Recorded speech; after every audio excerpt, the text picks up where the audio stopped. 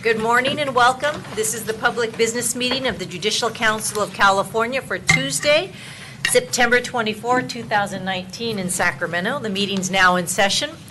So we will now begin our public comment section of our meeting, giving the public an opportunity to provide us with general public thoughts and comments.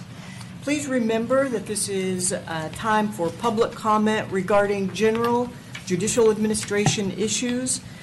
Public comment regarding specific discussion items will be called immediately before that discussion item. Please keep in mind that we are not an adjudicatory body. The Judicial Council cannot make any individual decisions in any particular cases. And we ask, therefore, that you refrain from talking about those individual specifics about a case or individuals involved in those cases. And that includes witnesses, people involved in the case, the court, personnel, and or all parties. I will call your name. If you are listed, please, when you hear your name, come forward to the podium. You will have 3 minutes on the podium. There are lights, and that will provide you with the time frame. When you have 1 minute remaining, there will be a yellow light.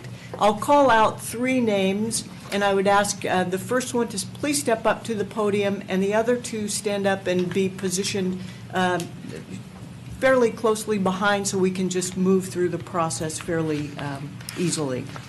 So the first is Thomas Coleman. Sir, if you would step forward, followed by Lisa MacCarley, and then followed by Ms. Linda Kincaid.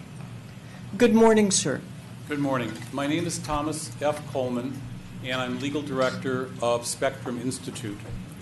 I'd like to thank Staff Attorney Corby Sturgis and the members of the Probate and Mental Health Advisory Committee for developing the new training requirements for court-appointed attorneys in conservatorship proceedings. As members of the bench and bar, we all have a duty to make sure these trainings result in effective advocacy for seniors and people with disabilities. That is not likely to happen without high-quality training programs, the adoption of performance standards, and new monitoring mechanisms. There is a role for the Supreme Court and the State Bar in this implementation process. Please refer to an op-ed article in last Wednesday's edition of the Daily Journal for more details on this. Now I want to pivot to a different but related issue: ADA noncompliance by the entire judicial branch. Rule 1.100 on disability accommodations and educational materials of the Judicial Council are misinforming judges of their sua sponte duties under the ADA. This rule and these materials are premised on a misunderstanding that requests for accommodations must be made. The current message is no request equals no accommodation. That is contrary to federal law. Spectrum Institute has submitted a report to the Judicial Council on this subject with a request that it take immediate steps to advise judges and the public that courts do have a duty to provide accommodations for known disabilities that interfere with effective communication or meaningful participation in a court proceeding, even without a request. And this is especially crucial in probate conservatorship proceedings, where the court learns on the filing of a verified petition that the person has disabilities that are so significant that the petitioner wants someone to take over their entire life, and yet some courts are not even appointing an attorney to represent the individuals. I offer my assistance to work with your ADA coordinator and with the Fairness and Access Advisory Committee to remedy this problem. Together, I think we can hopefully make the ADA accommodation system come into conformity with the goals that the Chief Justice just said out of your mission statement about access to all and fairness for all. That isn't currently happening, but it can with some adjustments. Thank you very much. Thank you, sir.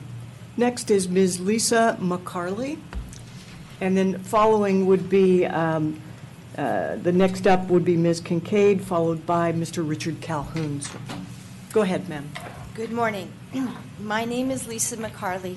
I'm an attorney, and I've been appearing on behalf of families, fiduciaries, and litigants in Southern California probate courts week in and week out for over 25 years.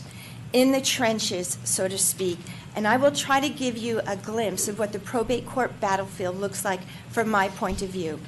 Because I cannot possibly tell you about all of the heartbreak and trauma I have witnessed over the last dozen years in 3 minutes, I have created a notebook. Amateurish and awkward, I know, but it gives a hint of the dark reality of probate court. I have a few copies to leave with you. A few years ago, a coalition of families whose loved ones were essentially kidnapped and financially abused in Las Vegas were able to document their efforts in the racket they discovered in a documentary called The Guardians by Billy Mintz. I highly recommend that documentary to any person who wishes to better understand how quickly the probate courts become complicit in abuse. During the filming of the documentary, a family member coined a phrase to describe the modus operandi of the elder abusers as follows: isolate the victim, defame legitimate protectors, and liquidate the estate. Similarly, California probate courts are not functioning as they should be, and this absolutely must be addressed before the baby boomers hit their 80s in a few short years. The wealth held by the Golden State senior community, the longevity which leads to growth in dementia-related illnesses, and the lack of competent oversight of our adjudicating courts has made exploitation of the vulnerable through conservatorships proceedings a lucrative business for attorneys, professional fiduciaries, and retired judges who charge up to $800 an hour to resolve their sundry disputes. The real-life trauma and miscarriages of justice that results from inappropriate advocacy affects every range of our economic spectrum.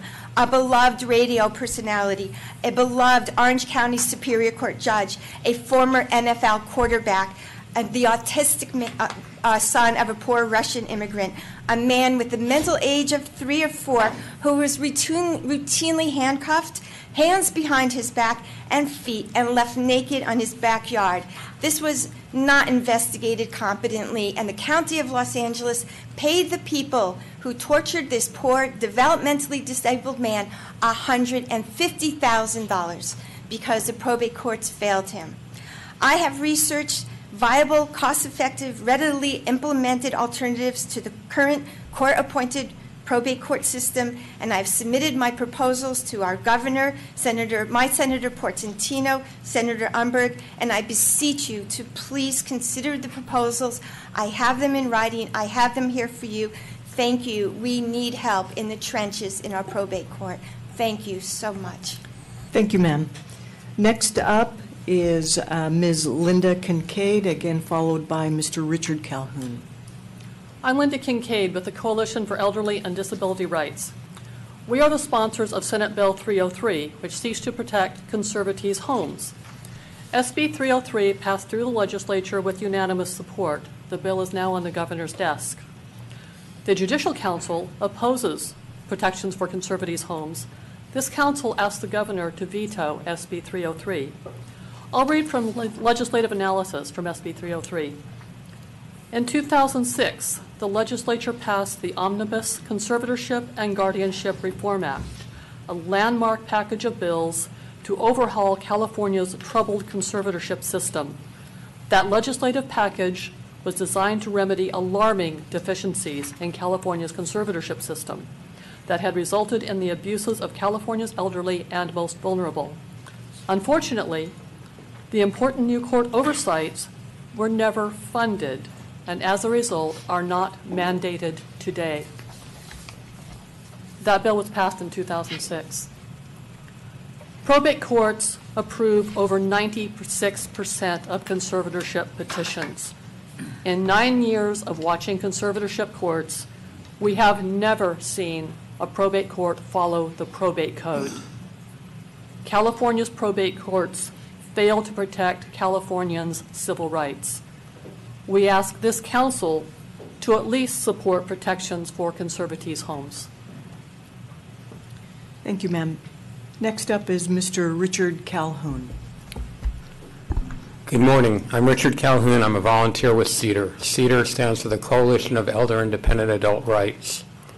If court practices came close to following the California Probate Code, CEDAR would never have been formed.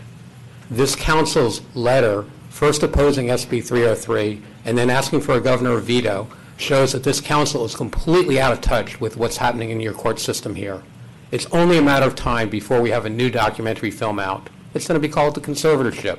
It's going to make the Guardians in Las Vegas look like cakewalk. This court system is messed up.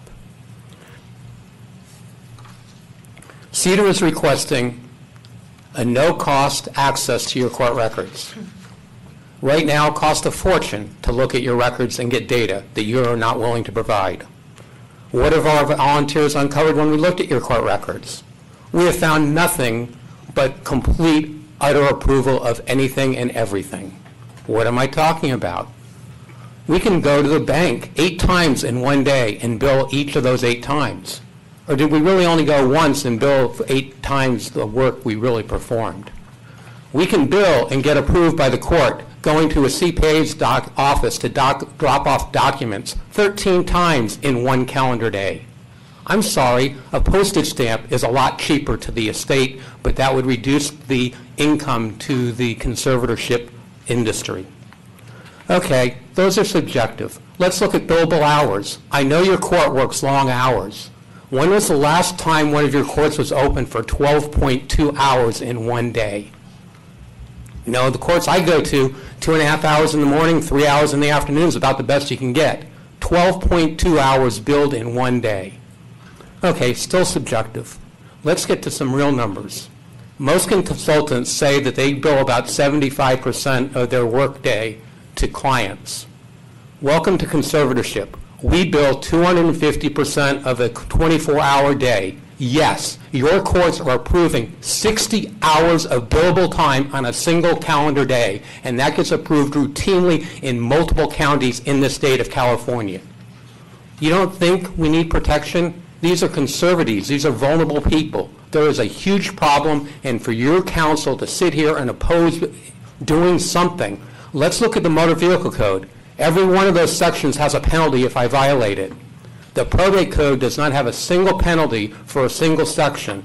So you can limit a contemporary conservatorship to 30 days, but if it goes on for the lifetime of that conservatee, nothing happens because there's no consequence. Wake up, start giving us our rights back. Thank you. Thank you, sir. And Chief, that is the end of public comment.